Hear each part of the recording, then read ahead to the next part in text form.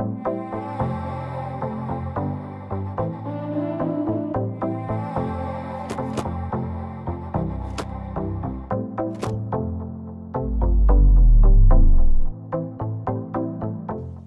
everyone, my name's Alison McQuillan and thank you for joining us for the first panel session discussing from monitoring and calibration to predictive modelling.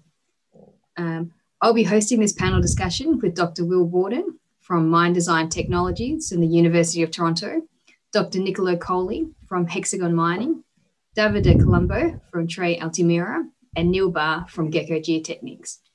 Over the next 1.5 hours, we'll be talking about the importance of strategically positioned monitoring systems and their reliability, and how the data recorded by these monitoring devices can be utilised within Rocscience software for stability purposes. Firstly, let me introduce the panellists in more detail before inviting them to put forward their position statements on this subject. Dr. Will Bawden received his Bachelor of Science and Master of Science in Engineering Geology in 1970 and 1972, and his PhD in rock mechanics in 1980. Following brief periods working in the civil and petroleum fields, his career has been focused on hard rock mining geomechanics with special interest in underground geomechanical mine design. After working for the Noranda Mining Corporation, Dr. Bawden joined academia and is Professor Emeritus in the Mineral Engineering Program and the Department of Civil Engineering at the University of Toronto. Along with maintaining a personal consulting practice, Dr. Bawden is co-founding partner of Mine Design Technologies, a boutique geotechnical instrumentation manufacturer based in Ontario. Dr. Bawden received the Rock Mechanics Award from the Strata Control Committee of the CIM. He is a registered professional engineer in Ontario and British Columbia, a fellow and life member of the Canadian Institute of Mining, Metallurgy and Petroleum, and a fellow of the Canadian Academy of Engineering and an ARMA Fellow. Dr. Niccolo Coli holds a degree from the geology from the University of Rennes, or the University of Florence, Italy, and a PhD in geotechnical engineering and rock mechanics from the University of Bologna. He has worked in the fields of rock engineering with several research and professional contracts for various academic and private sectors, and published more than 20 papers and international conference proceedings. In 2012, he joined IDS GeoRadar, focusing on the slope monitoring radar application for the mining industry, covering various positions as business developer, regional sales manager, and mining business unit director. In January 2020, he was appointed as Vice President Mine Monitoring for Hexagon Geosystems. In his role, he is responsible for the company's monitoring programs, go-to-market and business integration for the mining industry. Davide Colombo joined Tre-Altamira in 2001, working on satellite SAR interferometry development. Since the beginning, he has been working on integration of data into GIS and third-party software, focusing on the application of remote sense data for surface displacement measurement. He is now working to develop the business for INSAR monitoring and mining, focusing on the position of robust services over the pits, waste piles, and tailing dams. Most recently, he contributed to CSIR's Guidelines for Slope Deformation and Monitoring after the Global Tailing Standard release supported mining companies in applying INSAR to manage tailing storage facility risk. And Neil Barr graduated from the University of Queensland in 2008 with his honours degree in civil engineering. He subsequently completed a master's degree majoring in geotech engineering and engineering geology at the University of New South Wales in 2012, and a second master's degree in tunnel engineering in Austria in 2020. Neil has over 15 years of engineering and related experience on a diversity of mining, tunnelling, and civil engineering projects across Australia and abroad. He has also held senior engineering and management roles in several mining companies, including Rio Tinto, Octedi, and BHP, and has experience in gold, silver, copper, iron ore, nickel, lead, mineral sands, and diamonds. In 2014, he co-founded Gecko Geotechnics to provide specialist consulting pertaining to rock engineering. Thank you to the panelists. Dr. Bawden, I'll now hand the microphone over to you for your comments on this subject and introduce your position. Thank you. Thanks very much. So, I have been a strong advocate for increased and expanded instrumentation in mining since I joined the Miranda Mining Corporation in 1983. In fact, once I joined Miranda, I started to go around to the various mines. The company had about 17 active mines throughout North America at the time, and was the largest natural resource company in North America at the time, with mining, forestry, and oil and gas activities. Anyway, when I first went out to the sites, I rapidly became quite shocked at how painfully little data we had. And we were doing effectively no monitoring. Of course, there were no PCs. We had no computers. The only computers these companies had were controlled by the financial group.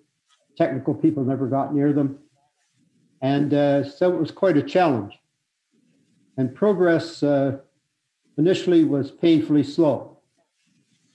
However, it gradually improved and increased as we started to show management that they needed to do better and that it would pay off.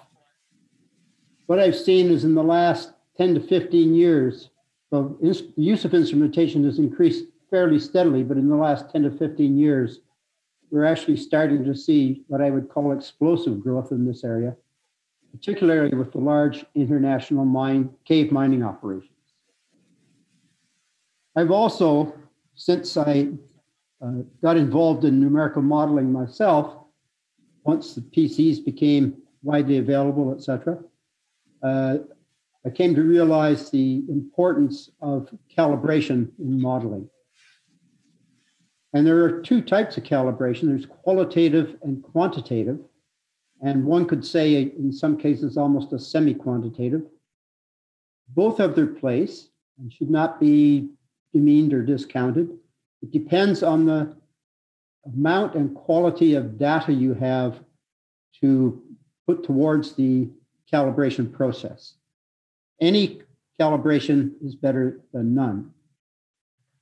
However, it's important to remember that long before the days of computers, of PCs, we still managed to successfully build and operate large, complex mines.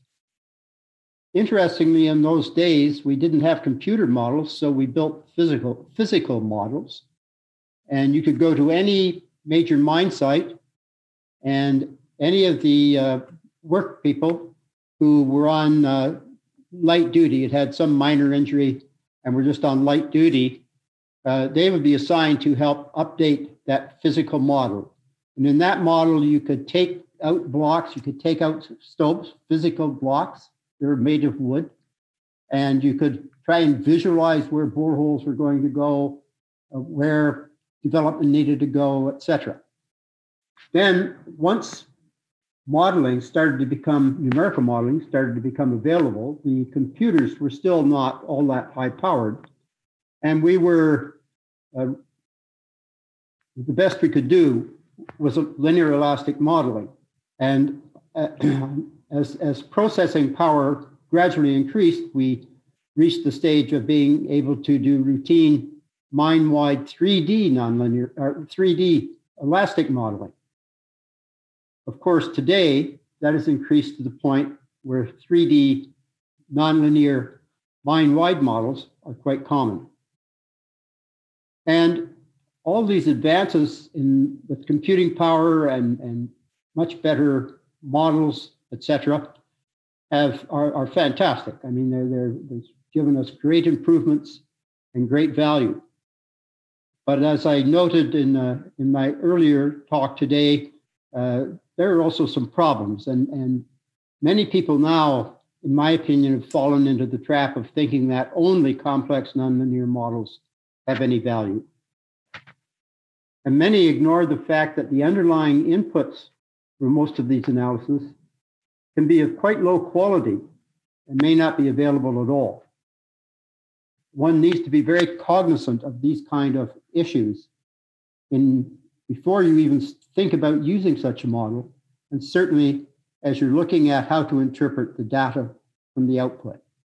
So one of the big problems we have as well, the latest nonlinear numerical model capabilities are absolutely amazing, as I mentioned. Our ability to acquire appropriate input parameters and use calibration tools have not kept pace. And that's where the root of the problem lies. So that summarizes my position paper for this, and I'll pass this on to the next speaker. Thank you. Thanks, Dr. Bawden. Dr. Coli, I'll hand over to you, please.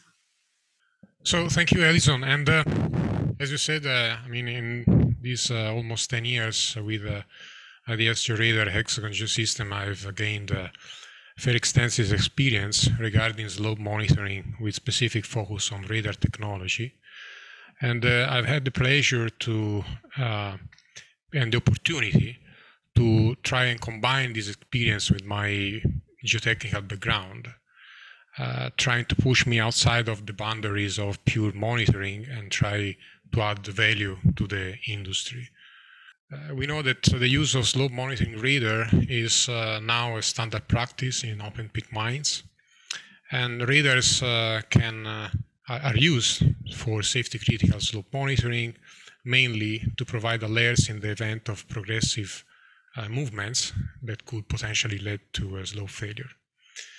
But also, it's important to remark that due to the radar's capability to collect quantitative information regarding the slope behavior in both space and time, it's possible to use the data, the amount of data that is collected by radars in support of slope stability modeling. So the possibility to relate each pixel of the radar displacement map to the geographical coordinates, together with the capability of modern radars to handle long-term data sets, we are talking about of months or even years of data in a single project, make it possible to integrate the radar data into a wide variety of geoengineering and geotechnical analysis. So at the same time, we know that today current 3D slopes modeling software allows the direct importation of variety of formats, 3D wireframes, representing survey, topography, but also the deformation recorded by radars, ground-based radars, as well as satellite radars.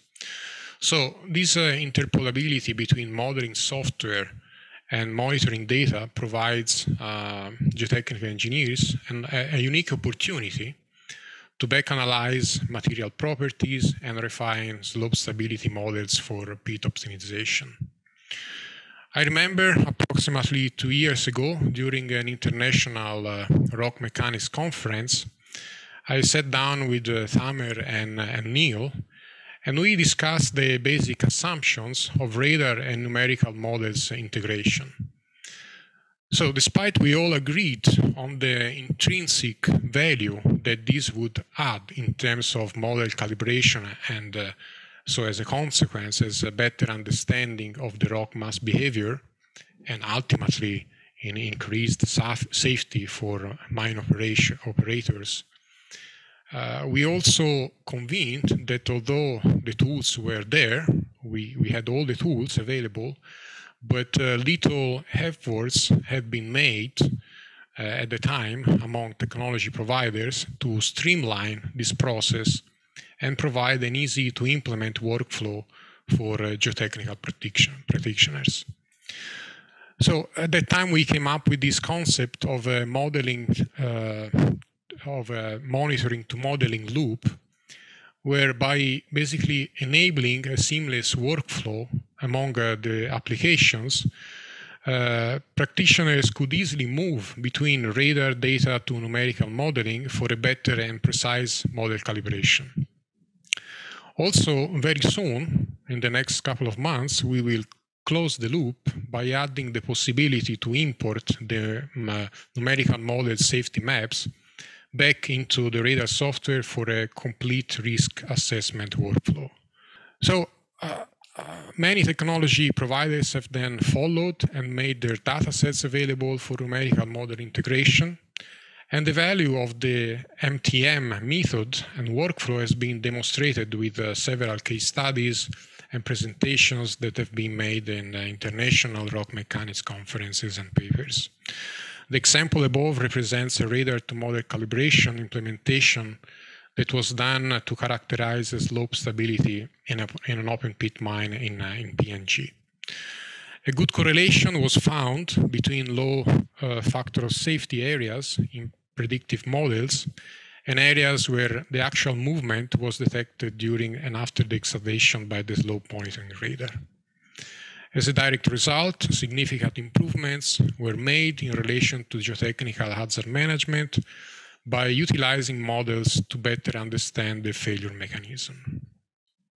So, as a summary, we can say that the enhanced understanding of instability conditions, of course, allow the adequacy of the monitoring system to be reviewed, alerts and alarms to be based on updated hazard thresholds, and possible improvements to the mine plan to be suggested. The amalgamation and the interpolability between numerical models and interferometric radars data has both predictive models and live monitoring data together, offering an additional mean of reconciling design and actual slope performance, which can help achieve significant improvements to the overall geotechnical hazard management by helping engineers better understand the failure mechanism where potential instabilities are identified by the radars. I also want to add that more advanced applications, that this is just the beginning, because more advanced applications could be in the future developed to help better predict the most likely failure mechanism, and also maybe extend the same concept of radar to monitoring calibration to other applications like rockfall predictive models. So next slide, it's my conclusion. Thank you very much. Thank you, Dr. Coli. Davide, your thoughts on this subject? At first, thank you for having me in the panel. It's an honor to be here with you guys. As mentioned, I've been working with INSAR for almost 20 years now. I started working with INSAR in 1999 at the university. Then we came along with as a spin-off. And I've seen the evolution of the technology from a purely academic technology, looking at the earthquakes, natural landslides, and now approaching and being applied by geotechnical engineers, specifically in the mining sector and more recently on embankments and dams. I'm not a geotechnical engineer, declare myself here, but I've been working with a lot of geotechnical engineers in the last years, and I tried to understand their requirements. Essentially, I understood that they think in a basic, simple cycle. When they design the plan, they execute their mine, and in the same way, they approach the monitoring. While numerical modeling is playing a key role in most of the stages of this process, we are discovering altogether that monitoring is a key part to control, to check that the plan was right, and basically the effect of the plan is under control. While many technologies like geotechnical instruments and radars have been applied mainly in the pits to prevent failures, or at least understand that a failure was coming and mitigate the issues, or basically get ready for this to happen, most recently we are seeing that what's happening in the business is that most of the issues that are creating a problem are connected not anymore with the pits, thanks to all the monitoring that is up there, but with other assets like the tailing dams or embankments. So in that sense, the mining community is looking at the proper way to monitor the tailings and to monitor those structures that are by design supposed to be stable, and eventually sometimes they are not. Ideally, I mean, in an ideal world, there should be in place some kind of cycle where you create your model with your safety factor, I mean, with all the coefficients that are permeating the structure when you build it, but then you should be monitoring all the parameters of the structure that you built, because essentially the environment around it is changing. So basically, not only the global warming, but many things can change all around the place. The operator can change, the way the structure is operated can change in time. So monitoring the structure is essential, and is essential at the same time to make the model become a living thing in order for it to change according to the changes that the structure is experiencing in time. In that sense, the cooperation between whatever monitoring instruments and software like Rocscience are crucial, because now you're connecting the beginning, the model of it, with the effect that you can measure on the structure that you design, you built, and you are now using in real time. What I found working with people like you is that most of the time there is an issue with this kind of discussion that is basically connected with budgets. Of course, everybody is living in the real world, so basically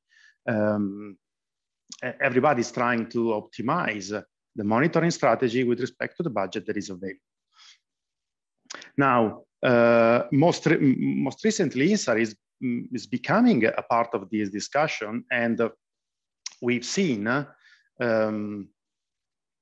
that it's not infrequent that the application of INSAR as a sort of tool to understand where are the areas of concern. So to use these kind of maps as an opportunistic tool to detect the issues all over the place is basically generating more awareness of the issues that are around, and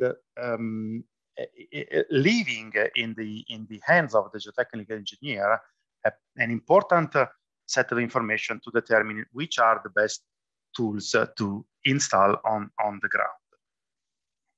ground. Again, integration is crucial. Monitoring without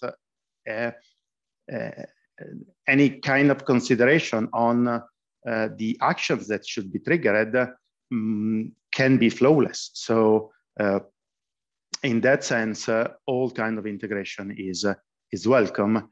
And again, when it's possible to do this numerically, not just in a qualitative way, but confronting numbers, integrating instruments, and validating the models, it's just the best way to do it.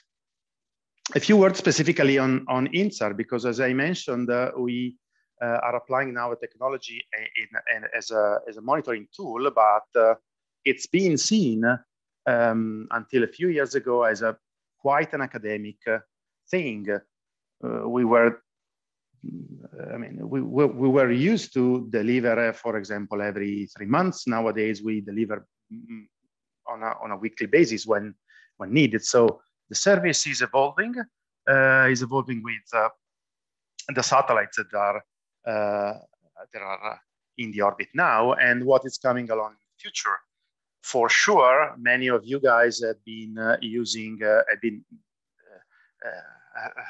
taking advantage of the Sentinel constellation that is providing free data to everybody. So at the end of the day, a cheap solution in terms of first approach to INSAR.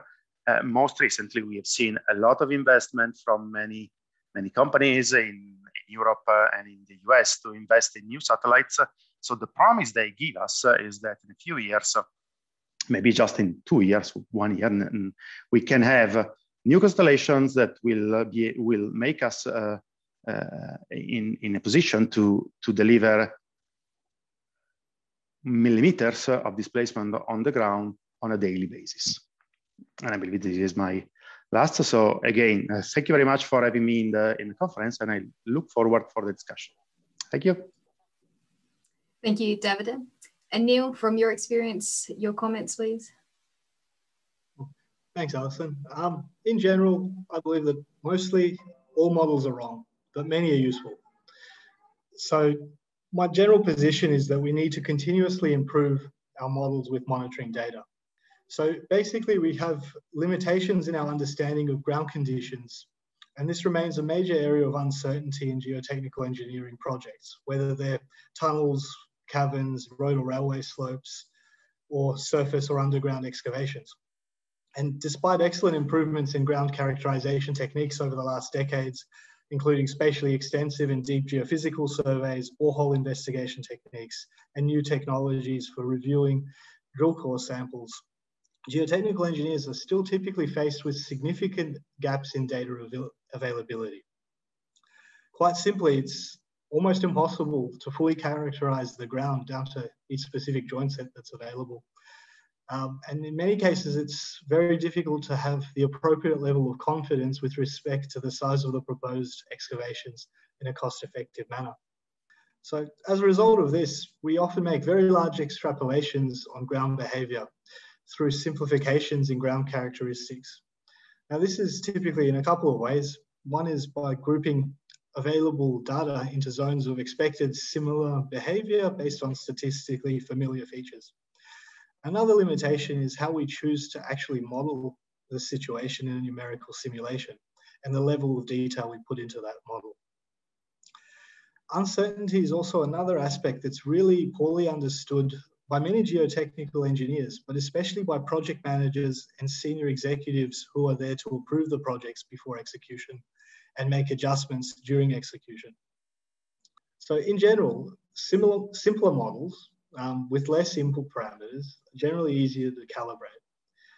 In the late 2010s and even more so in the early 2020s, computer capability, as Dr. Bawden already said, is certainly there. We can do numerical simulations, and the software is becoming ever more user-friendly.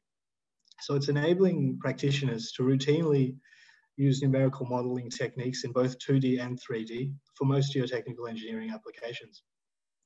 And this is where calibration becomes very critical to make sure that we get something a bit more sensible.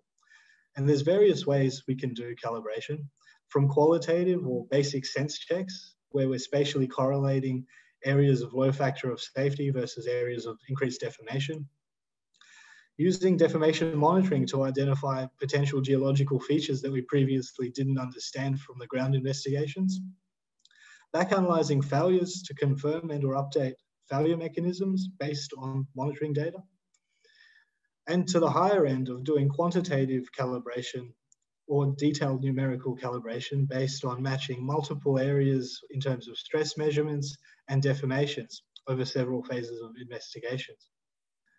Now, notwithstanding that, model calibration is not the only solution. It needs to be applied in conjunction with other techniques, including bridging the gaps in the ground characterization. And even doing that and model calibration, I still don't believe it will fully eliminate the potential for unexpected ground behavior. But if we use this process as a continuous improvement process, we could eventually get to the stage towards right at the end of the project execution phase where our model could actually be almost right. Thanks, that's my perspective. Cheers. Thanks, Neil, and thanks to all the panelists. We also have Dr. Reginald Hammer, Director of Rocscience Africa, online. So I now invite everyone to turn back on their cameras, please, and we'll debate this topic. And I also invite questions from the audience. If you'd like to type them into the chat box in the Attendify window, we'll get to those as we progress the discussion. I just want to kick off with the first question, and please, it's open to everyone for comment.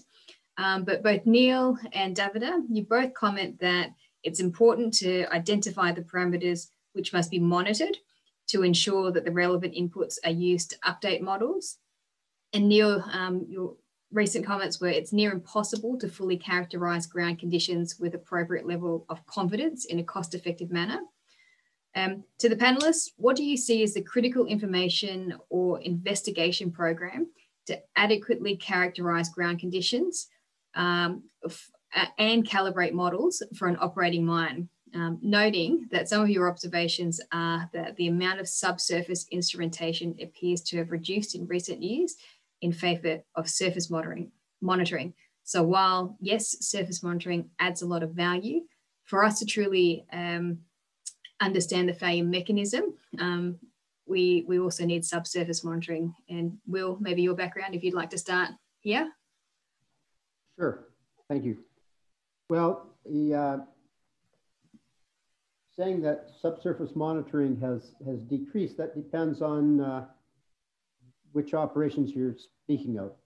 So, you know, one of the large couple of the large caving operations have over 2,000 of my company's extensometers installed in their production levels. So that is it. That's unprecedented, really, in terms of the number of instruments. The problem is getting all that data to surface and managing it. Now, until the recent development of wireless underground communications, that was just not at all possible. But today it is. That data can be transmitted to surface in near real time and be put on a whatever computer you want, and can use whatever software you want to deal with all of that. So that's a big step forward, but not many companies are doing that. That's pretty specialized. And these large caving operations have very specific needs, especially on their production levels. More quote unquote ordinary mines certainly do not have that level of instrumentation. Although I would say for the larger ones, the amount of instrumentation that I see going in underground has actually been steadily increasing. Of course, we still have operations that won't install any instruments, or very few, and that's never going to change. They're the small operators who have pretty limited resources. But I do see the level of instrumentation increasing, and I think that's tied directly to the fact that they can now get the data on surface in real time, which it makes a complete game changer, because now we can tie that to alerts, for instance, because a lot of times this is really a major safety concern. So if we can tie the instrumentation to alerts that can email the geotechnical engineer when a certain threshold is crossed, that's a big improvement. But the other thing it can do, where the gap is now, is tying that data into the numerical models in a realistic and time-effective way to really make the optimum use of that data. And that's, I think, where there's a significant need for additional research. I'll stop my comments there. Thanks, Will. Anyone else? Neil, Niccolo, Davide, you'd like to comment? Yes, thanks, Will, for the underground perspective. From the open pit side, there certainly has been a trend in most operations to move away from inclinometers, prism monitoring, and definitely go to radar and INSAR for multiple reasons. It's easier, less people walking on berms and benches potentially exposed to rockfall risks and those things. We've certainly seen that where we have had failures in multiple mines, coming back to analyze them with surface data only has been a lot more challenging than it has in the past, where you've had a multitude of inclinometers to identify where your shearing is actually occurring underground.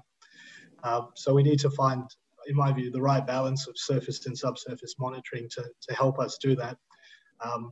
Equally with inclinometers and subsurface gear, as you said, all the telemetry systems in open pit mines are there. You can have in-place inclinometers, shape accelerators, you can have real-time data down the hole as well as on surface. So tools like Canary and Navstar and other integration platforms also help you bring all that together and alongside your pore pressure monitoring. So it is certainly improving, and the next 10 years are looking very exciting. Thanks, Neil. Davide, you also commented in your opening speech. Anything from you? Yeah, I'm following the same approach. So saying that we've seen a lot in the recent years that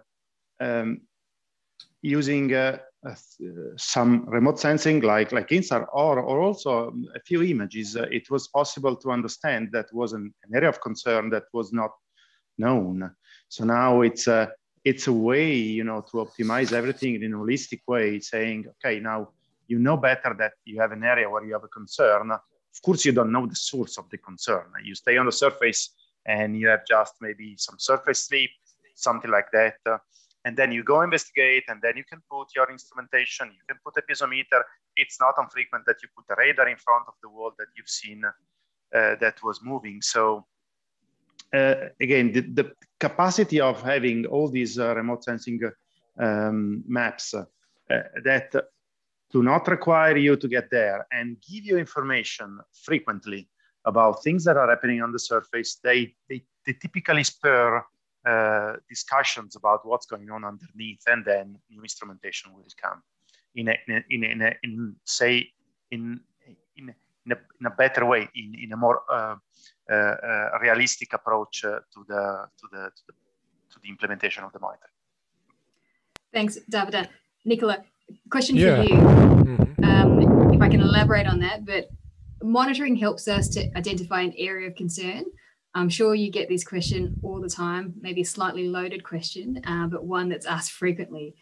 What thresholds should people set to identify these areas of concern? And answer that in any way that you'd like to, just to promote some discussion on this typically asked you're question. right. This is a very common question. And the answer is that there's not a single answer to that question, because it really depends on many factors, both on the technological side and on the geological side. I mean, thresholds to identify, conditions at risk are really dependent from the technological point of view on the, and I'm speaking about radars, but that's true also for other monitoring technologies like total stations and so on. They have many types of different influence, like line of sight, scan speed, resolution, and that can affect the way that you set your thresholds. And definitely they have to be evaluated case by case. So there's not a universal rule that you can apply in for all conditions. And on the other side, of course, and maybe even more important, the geological condition of the slope, of course, they play a critical role, because depending on the type of instability that, for example, you need to pick up, if it's a brittle failure, so you have a very short early warning time, or if it's a ductile type of failure, so you have more time to react, that makes a lot of difference. And ultimately, I would say also the level of risk that you are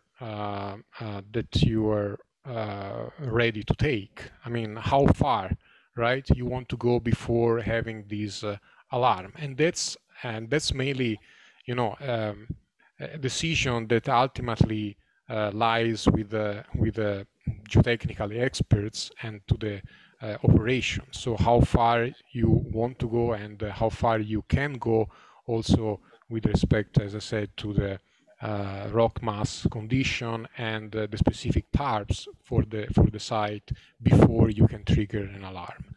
So the ultimate question, as I said, there's not a universal rule, and that needs to be evaluated case by case. There are experts that can provide guidance and support this decision, but it needs to be evaluated on the entire technical and geotechnical context. Thank you. And even on a site level, there cannot be a one-size-fits-all approach, can there? Anyone else like to comment on this question or statement? I guess I might add a comment from the underground perspective, particularly. what we normally look for when we're interpreting extensometer data, we don't get too excited because things are moving as long as they're moving in a linear fashion. But when they start to accelerate, we get very, very nervous. And so that's why we, for instance, restrict access immediately after the blast in a given area. I mean, you have to do that because of noxious gas reasons. So you have to clear the area for ventilation, but also you want to make sure, and the other thing you have to worry about is seismicity. So you often get a rapid increase in seismicity with the blast. So there are many reasons we keep the crews back from re-entering until we have passed a certain number of tests. And the seismic system gives you one, but extensometers also do, because they will accelerate immediately following the blast. And you watch them because what you expect is that they will then decelerate and restabilize. But if they don't, nobody's going back in. Thanks, Will. In leading on from that statement as well, at what frequency do you believe that the monitoring information that's acquired on basically a minute, hourly, even daily basis should be fed back into these geotechnical models that often take weeks to build, or days within Rocscience, hours or days, but sometimes if the complex models, it can be weeks. So at what frequency would you recommend feeding that information back into models? I might have a go at this one from a surface mining side. It depends really on your mine plans and how you're using your 3D stability models. So, for example, if you're doing quarterly plans and updates to the schedule, you could potentially do a quarterly update to all your mine designs with Rocscience software in a matter of weeks, say 2 weeks. So, you know, the monitoring frequency you really need is sort of daily or even weekly to feed back in. But the more data you have, the more confidence you have. And you also have to be careful that you don't have too much data that you get bogged down in the detail. I think from a surface mining side and continuously updating mine plans, you could probably use daily to weekly data. Davide or Niccolo, do you have a comment from your sides? Yeah, I guess, you know, from a modeling standpoint, Neil has definitely more experience. I can say that it's probably also depending on what you need to model in terms of like in a time behavior. I would say, of course, if you have to take into account time span of, for example, slope design of 5 years or so on, then you need a long data set for sure. So within the same project, you cannot just base the model calibration on 1 day, let's say, monitoring data set. So it's also, I guess, depending on the final purpose of what you want to model and how far you want to extend the model result in time. Thanks. Davide, would you like to comment? Yeah, I mean, I agree with all that was said. Again, it depends on the local condition. It depends on what's going on. For example, sometimes I see very different attitudes from a mine that is in the middle of the desert without rainfalls, or a mine that is in Africa in the rainy season. Of course, their sensitivity to risks and the possibility to incur in a problem is very different, and it's possible that the reasoning around the update of the model might be very driven by these kind of factors that are all not dependent on mining itself, that are all external factors that might have an important role in this kind of decisions. It's more outside of the technological environment where I live in, but working with these technical engineers, I see these has a huge impact in their way of taking decisions. Thank you. And speaking of external factors, many of the instrumentation now have corrections, typically atmospheric correction algorithms that are applied to the data.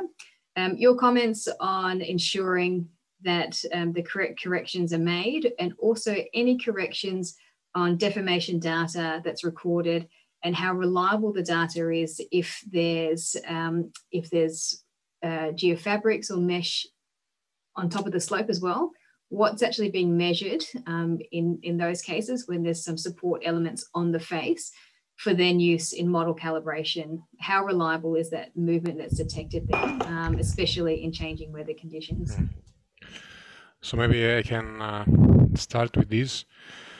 So how reliable? I guess in any case, you know, with the atmospheric correction, we are trying to model a real phenomena that is unlimitedly complex. So for sure, especially in the recent years, there are many advances that have been made in terms of automatic atmospheric correction for real-time monitoring data. And I would say they are pretty reliable. Of course, again, they are still depending on many external factors, including but not limited just to atmosphere, but also to the line of sight, as I said. So I guess, you know, it's not, again, possible to uniquely quantify the reliability in all and every situation, but I would say that we have made, as technology provider, lots of advancements to make sure that in most of the cases, the data provided by the monitoring instruments represent as best as possible the the real behavior of the slope. So yeah, I guess this is my point. Thanks, Niccolo. Davide? Well, I would say that it's difficult to give a proper answer, in a sense that when you're monitoring a surface, maybe in Central Africa from a satellite, and you have no idea at the end, you never have your feet down there, it's difficult to comment on these kind of things. But from a technological point of view, the technologies around since 20 years have improved the usability of the numbers that it provides. So it's not science fiction that you can see these millimeters from the sky. Of course, like every technology, there are limitations. So if you have 25 meters of displacement in 2 days and you're acquiring every 11 days, you will not be able to measure it. I mean, it's basically intrinsic with the limitation of each technology. I believe it's a process of becoming accustomed with the technologies, the methods to analyze, and the confidence is using the data. At the end of the day, thermometer can be wrong 1 degree, but when you measure your temperature, you're fine with it, simply because you accept the fact that the instrument that you're using might be a bit wrong. It seems that sometimes we are losing ourselves into details, and we don't consider the bigger picture as the information that we can get. There was a comment from Neil about that before. Sometimes it's important to get the bigger picture from the data and not lose yourself into the small details that will defocus your attention from what is relevant. Yeah, and maybe if I can add to this, I would say it's also important to understand that in any case, we are using tools that for as much as they can be reliable and advanced, but they still require a human, let's say, interpretation. And that's very important. And that's said by technology providers. the human interpretation is still a very, I would say, a fundamental factor in everything that has to do with monitoring, because of the reasons that we have just discussed. So as technology providers, we are striving to improve the solution and to make them more accurate and reliable. And as I said, there are incredible progresses that were made in the last couple of years. But we still need to remember that having a holistic view, cross-correlating different sources of information, and having let's say an informed understanding of what's going on, also from a geotechnical, geological point of view, is absolutely of paramount importance. I just wanted to reply to your second part of the question, Alison, regarding the tissues, geotissues and mesh. Well, of course, I mean, it depends on the type of technology, but speaking about radars, if you have something that, in between the slope and the radar, then definitely, especially if you have a reflective, very reflective surface, for example, a wired drape mesh, metallic mesh, then you have the radar waves that are reflected by the mesh. And we can see, for example, a daily variation. We have some experience in some cases where we see the daily variation of the expansion of the mesh with a day and night cycle, for example. But this doesn't mean that if you have a movement behind the mesh that is of a magnitude, of an order of magnitude greater, higher than this daily cycle, you will still pick it up, because it will move the mesh more than what the daily cycle is. So I guess,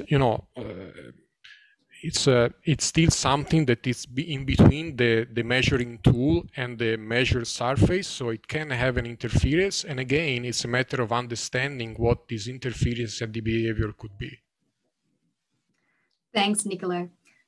We talk about measurements. It's often absolute measurements that are included in TARPs for elevating conditions from normal to higher as we go through the traffic light system. How do you guys see, Will, you alluded to before, you're looking actually at trends, you're not just looking at absolute values of movement. How do you as a panel see incorporating these trends from monitoring instrumentation such as VWPs versus radar monitoring data, so that a better understanding can be gained in our TARPs of what the slope's actually doing? Do you believe that absolute values should be included, or some other type of relative value should be included in TARPs? Neil, you're keen. It's a difficult question. There's a lot of answers to this one. I think the industry has gone to a lot of absolute values, possibly a percentage change type of value could be more efficient, but nothing takes the need away, as Niccolo said, from the human factor. People need to look at the data, look at data from various data sources, correlate them, understand the behavior, and make an informed decision based on that. And I think more importantly than having very robust and detailed TARPs, we need very well-trained, educated, and skilled people. And that includes the newer technologies like radar and INSAR. But it doesn't take away from the older, more crude technologies like simple crack meters. For example, I've got a couple of engineers with 4 or 5 years experience that have never installed a crack meter, that don't actually know what one looks like. So we need to find some sort of balance between the latest technologies, which are absolutely fantastic, and having that old school, I guess, second layer of understanding where people actually go in the field, check the ground conditions, and also monitor. And that could also be incorporated in some sort of TARP, but it needs to be more interactive with the human interface, with the human user. Any other comments from the panel on this topic? I'd like to just expand a little bit on what Neil said, I guess particularly from the underground perspective. One of the great monitoring tools we have underground that is often terribly underused is simple damage mapping in the drifts. And that provides a mine-wide tool that can be updated on some routine basis and definitely helps in qualitative model calibration. And so it's simple. Neil talked about a simple crack meter. I couldn't agree more. And the damage mapping is effectively a large-scale crack meter, if you wish. And so there's things like that, and the aspect of getting boots on the ground and observing the behavior of the rock mass is absolutely essential. All the instrumentation in the world will not solve your problems if you do not go out and look at the bloody rock. Thanks, Will. Can we talk a little bit about rockfall for a moment? Niccolo, you alluded to in your position paper that the technology is coming to better predict rockfall analysis. How do you see this from your perspective and what I guess Hexagon has available and what's in product development, but assisting geotechnical engineers to better predict rockfall and calibrate rockfall models? Mm-hmm. Yeah, so basically I think we can summarize with the fact that up until now, basically, we've had tools and devices to measure the onset of potential failures, so the early warning. We have tools to measure the post-failure, like slope mapping to identify areas of detachment and areas of accumulation.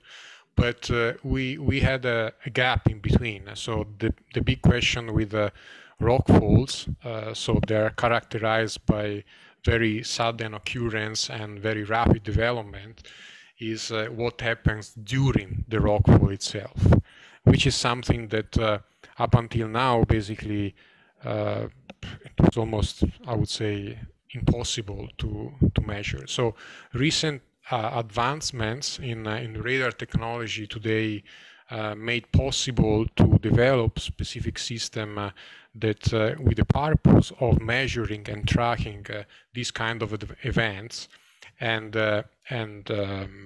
log all the tracks and the single events. So basically we have now a map of what happens during the event, and by logging all this information, then a real comparison, like we are doing now with displacement maps and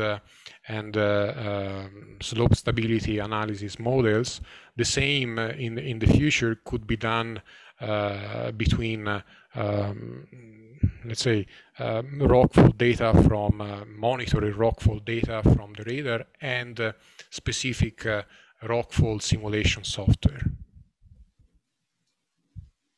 Thanks, Niccolo. Neil, I'm sure you have a comment on this. No, I couldn't agree more. I think being able to see and monitor all rockfalls that occur on a slope will be excellent. We're currently probably limited to what we visually see and identify during field inspections, or identified by deformation-based radars as an after the fact event, but it has to be of a significant enough size to be detected. So whenever we're designing against rockfall in a risk-based or a quantitative risk-based approach, our information is probably skewed to the larger magnitude events, ignoring the lower magnitude events. So we're potentially over-designing in many cases. Certainly this technology will help us have a better understanding. And in a lot of mines, we're not allowed to do rockfall testing ourselves. So for example, even kicking rocks off benches, we're not allowed to do that because of a potential safety risk, let alone doing larger scale rockfall tests to calibrate numerical models. So this technology will certainly, in my view, help with that process. Thanks, Neil. So we're obviously going to have a lot more information going forward as we've got more monitoring data and feeding this back into numerical models. There's obviously your comments on the number of iterations or sensitivity analyses that should be completed. Obviously, there's not just one solution. There's a lot of uncertainty still in the model. And Will, you talked about, just using relatively simple but very useful elastic models instead of diving straight into complex non-linear models. Your comments there from the panel? Neil, do you want to start if you're on screen? Sure. I think, look, we're going to always have more and more data, but we're going to get better and better at managing it and filtering it. I've no doubt we're going to need more industry professionals to help deal with all of that. But in many cases, we will have to simplify it. And there could be a potential solution in simplifying, for example, a rockfall model to be based completely on observational data once that data is available, and only use numerical applications when they're specifically needed. Thanks, Neil. Will? Well, again, I think when we talk about which model to use and what level of complexity, it's got to be matched to the problem. It has to be matched to the problem, and it has to be matched to the available data. So if you are let's face it, in the geotechnical world, we're pretty much always data limited, particularly underground, very data limited. And that's not going to change. I mean, we can't drill enough holes to change that. So you have to look carefully at the quantity and quality of data that you have, and your ability to parameterize that to the model you want to use. So an elastic model is pretty easy. Basically there's only 2 parameters, or at worst 5. But as soon as we get much more complex than that, there's a lot of parameters, and therefore there's a lot of judgment calls in terms of judging those, assessing those parameters and assessing the variability in the parameters, and then figuring out how you're going to incorporate all of that into the numerical model. And at some level, it almost appears that it becomes self-defeating, that there's too much uncertainty to get past it. So at that point, you need to pull back, I think, and maybe just settle for a simpler model that you have a better chance to get some kind of reasonable calibration on. Your thoughts then on AI and machine learning? Obviously, in the last 5 years, it's that terminology has boomed within the mining industry for mechanical issues as well in trucks. But as that may filter into geotech engineering, with this uncertainty, will the introduction of AI and machine learning in numerical models, will it be helpful, or will it be a hindrance? I'm no expert in AI, that's for sure. That's the last thing I'd claim. But from my limited knowledge and what I've read a little bit about, I would think it should be potentially a great help. But we're nowhere near that yet. Although perhaps I'm just so unknowledgeable in this area that I don't know where we are. No, not at all. But Niccolo and Davide, your comments there? Yeah, I mean, it's definitely AI and machine learning. It's definitely something that is part of the future. So sooner or later, there will have to be some progress on that direction. And I agree, there will not be the holy grail to solve all the problems of not problems, but all the aspects of related to also the monitoring data and monitoring equipment. But I'm sure they will definitely help, especially in the interpretation of difficult conditions. Thanks, Niccolo. Davide? Yeah, I would say that we are seeing as vendors, as I say, in the technological space, they can play a major factor. I'm maybe more skeptical when it comes to being applied locally. I would say that the local expertise of the people with the feet on the ground and that are experiencing the place where they are, that it will play still a major role in the near future more than AI, at least in my perception, in the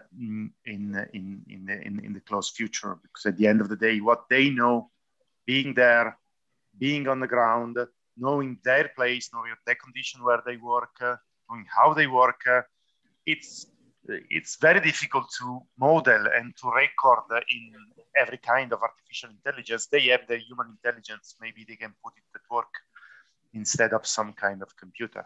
That's my understanding of it. Thank you. And Dr. Hammer, did you have some comments on this subject with respect to tailings dams? Yes, I just wanted to ask the panel. This is the huge elephant in the room. We've had some very unfortunate incidents over the last few years. Do you think with the level of technology we have today, could we have averted some of these disasters? You know, Fundão, Brumadinho, names like that. Do you think with the technology we have, INSAR and extensometers and all the different things we have, could we have possibly predicted some of those failures and prevented them from happening? That's my question. We can start with the INSAR guy, since he looks at everything from the top. What a pleasure to answer this difficult question first. I mean, you mentioned the word prediction. It happened. I mean, I would say in most of the recent event of collapse, we had been contacted after the event to understand if it was possible to say something beforehand. In some cases, it was possible to see a progressive displacement. So basically, yes, there would have been some cases where applying an infinite, say, strategy of monitoring with all the potential tools, you could have seen some warning.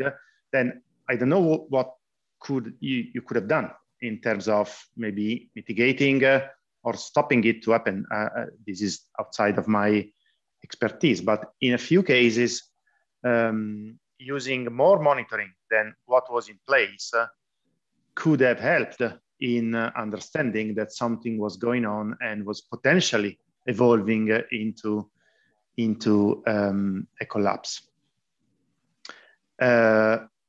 Is it possible all the times? In Brumadinho, we learned that even if you've got all the potential technology in place, there was zero precursor of that. Yes, there are events that are in the range of the predictability of the methods and the technologies that we have now, but we cannot cover all the events that are happening worldwide. You imagine in INSAR space, it all started to see the deformation of the earthquakes. So the question that we always get is, okay, now if you can see the effect of an earthquake, you can predict an earthquake. No, it's not possible. So there are events that are not predictable by definition. And I believe it will be the case for many years in the future. So I know it's not a positive, contribution to this, but I would say some of the events were visible beforehand, some other were not.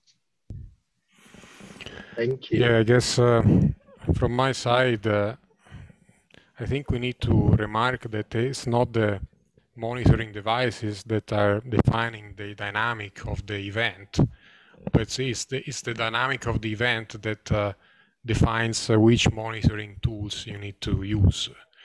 And that's very important because, for example, in the case of the tailing dams, we know there could be several types of collapses, as Davide said. And in case of a collapse for, like static liquefaction and sudden collapse, some tools are outside of the capabilities of detection, or even in terms of time for preventive reaction. There are some other devices that in this case can be used for a reactive type of monitoring, which implies like the immediate detection of the collapse, and as a consequence it can be used to take quick decisions on, for example, evacuation of towns, villages, and areas at risk. So even when some technologies like cannot help in terms of the prediction, but they can help in terms of the reaction. And then again, I guess the main question is when you have these different types of potential failure, because of course static liquefaction, but as Davide said, if you have a structural type of failure on a earth embankment, that's a type of movement that is clearly and can be easily picked up by for example, a satellite interferometric radar or ground-based interferometric radar or so on. So in that case, you can easily, hopefully, easily measure these precursors of a rupture, precursor movements of a rupture before it happens, like it's usually done in an open pit mine. And so in that case, you can react in advance. So I guess the main question is, can you exclude in advance one type of deformation rather than the other? It's not up to me to say, and but I guess we need to understand that many types of dam failure can happen, and for each type, there are specific monitoring devices that can play a critical role. Thank you, Niccolo. Neil, and then I will ask Will, since he's Mr. Underground, he will go last. I don't really want to add anything on the monitoring side, or a holistic side. After Samako and Bremadino, the international community said we no longer accept these types of events. So if we look back at other industries that have gone through the same sort of process, taking the airline industry, for example, lots of plane crashes in the 50s, 60s, and now we have almost zero on the large airlines, international airlines, although right now we're not flying, but in the last sort of 10 years, we haven't had any major events. So I think this question will probably be best answered in 10 to 15 years' time when we reconvene at another Rocscience conference. Thanks, Neil. Will? Okay, thanks. This is a very interesting question, Reginald, but I have a different take on it, I guess. I think that these failures are now completely socially unacceptable. And that's what's going to drive things. And where the industry has to go is we have to develop the technology for much higher capacity filters, and we have to dewater all of the tailings so that we dry stack them. We simply get rid of the tailings dams, and that will get rid of the problem. Thanks, Will. Alison, over to you. I'm happy with the answers. Thank you. No, thank you, Reginald. I guess we focused a lot on mining and monitoring from a mining perspective. We had a question from the audience directly for Davide, but in terms of INSAR, your thoughts on the use of INSAR for monitoring construction and infrastructure projects, and do you consider at some point they will be self-sufficient, or will we definitely always require some type of on-ground field monitoring as well? Well, again, the answer, it depends in a sense that it will depend mainly on how frequently you want your data updated. With satellite INSAR, the capacity to update the displacement map and the time series is limited by the acquisitions of the satellite. So even, I mean, it depends on the kind of monitoring you want to do. If you want to have acquisitions, so update of the time series every 5 minutes or something like that, still you will need to have instruments on the ground. So again, it's the application that is driving and the potential issue that you have on the site that is driving this kind of decision more than the technology itself. What we are doing in the INSAR space is to try to optimize what we do in terms of to be reactive, so in time, so to deliver as soon as we have the new image available, to deliver in a time that is compatible with the idea of monitoring. And looking forward, we will ingest this new constellation that, again, if it goes as they say, they can deliver a daily image all over the world. So this is what I can say. Again, it's not the technological answer, but it really depends on the application, on what you want to measure, what is the problem that you want to keep an eye on. Thanks, Davide. Will, from your perspective and your instrumentation background, do you have any comments there for monitoring and the frequency of civil or infrastructure? Again, I guess that depends on the specific infrastructure you're talking about.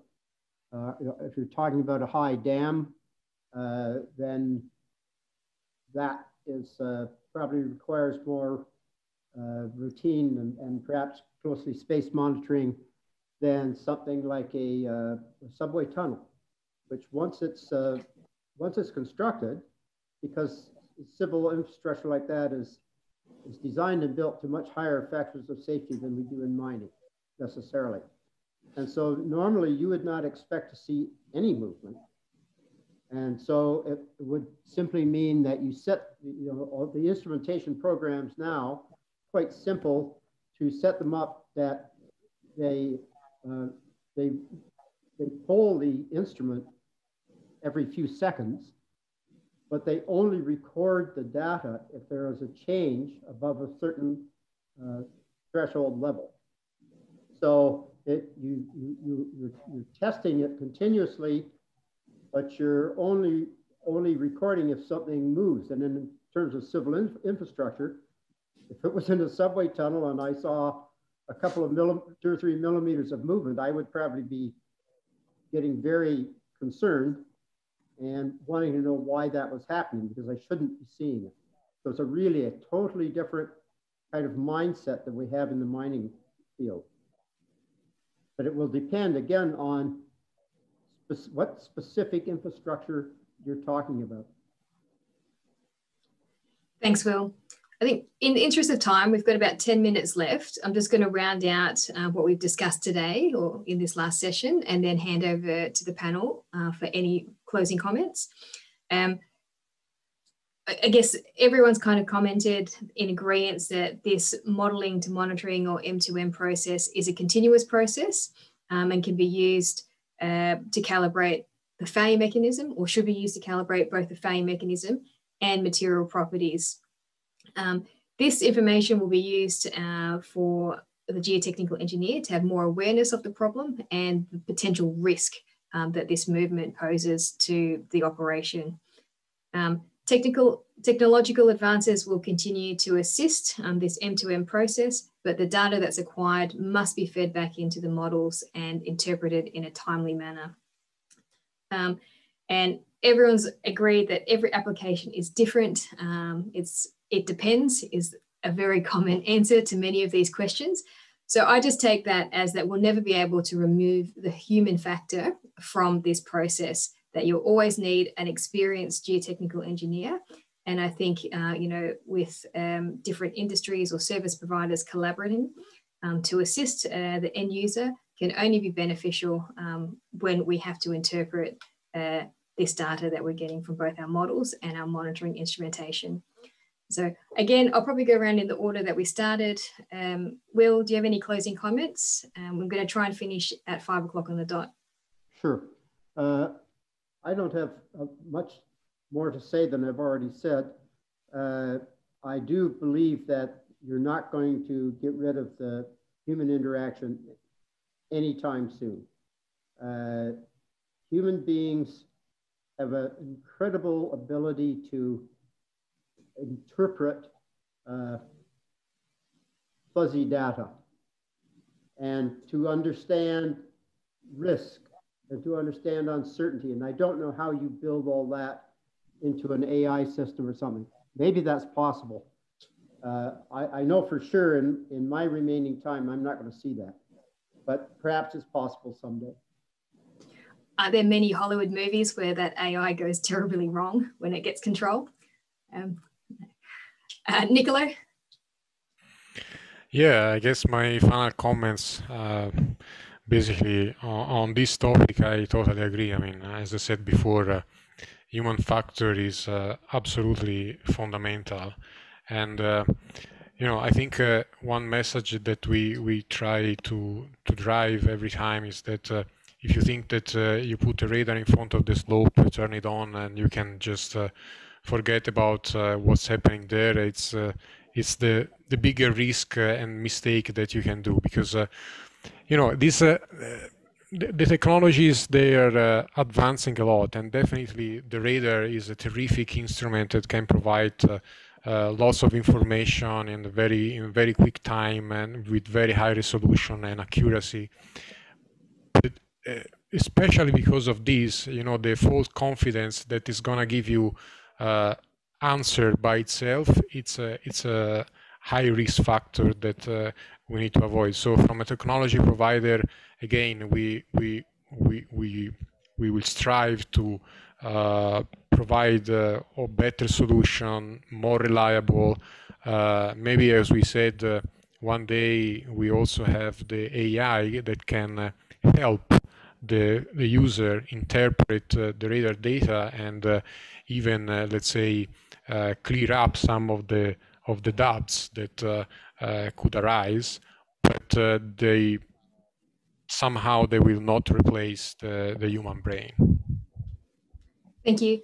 Davide, closing comment? Or prediction of the future? Oh, prediction of the future. The only prediction I can give you is that I'm going to bed in a few minutes, but apart from that, I'm in Italy now. So I would say that I agree with everything that was said. And again, the centrality of the human here is important. We learned as INSA community a lot from geotechnical engineers. And I believe that the cooperation of these, of all the competencies of all the actors in here are so important to let it grow in terms of the capability of everybody to learn and help each other.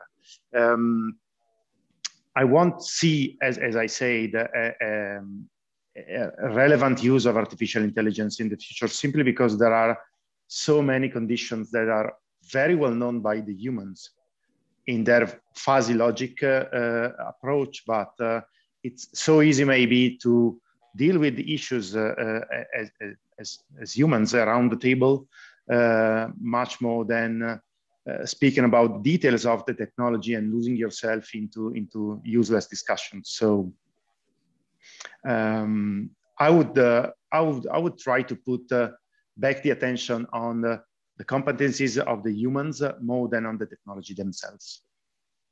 Thank you. And Neil, a 1 minute closing comment from you. I certainly don't disagree with the others on the human factor. I think it's here to stay. I certainly think we should continue to improve all aspects of our geotechnical engineering projects, from when they're conceptualized or studied, and certainly when they're being executed. And that includes continuously improving our understanding of ground conditions and also using monitoring tools as a resource. And for practitioners, be it consultants or mine operators, geotechnical engineers, particularly in mine operations, don't be afraid to tell your managers and your executives teams that you don't know something and you need to find out. Make the effort to explain uncertainty to them and explain some of the possible consequences if you've got it wrong, and the possible upsides if there's an upside. There could be an economical benefit to a better understanding as well. So, thanks. Great. Thank you very much. On behalf of Rocscience, thank you to all the panelists for joining this session. Invite the audience to read through the panelists' position papers again. That'll be available in the proceedings. And thank you to the audience for your questions. And Reginald, did you just want to introduce tomorrow's panel session as well, just to close out? And everyone, thank you again. It's sunrise here for me. It's nighttime for Davide. So I appreciate you guys joining wherever you are globally. Thanks, Reginald. Thank you so much. And Alison, you did an exceptionally good job with the panel. And we look forward to seeing you again tomorrow. You will join us on ours as well. Will, Niccolo, Neil, Davide, thank you so much. We've learned a lot from this session. And tomorrow we're going to focus more on the modeling aspects of things. You have laid a solid foundation for what we'll be discussing tomorrow. But tomorrow we'll look at the different modeling tools, modeling philosophies, approaches. How do we use modeling so that we benefit from it rather than inhibit our understanding and learning?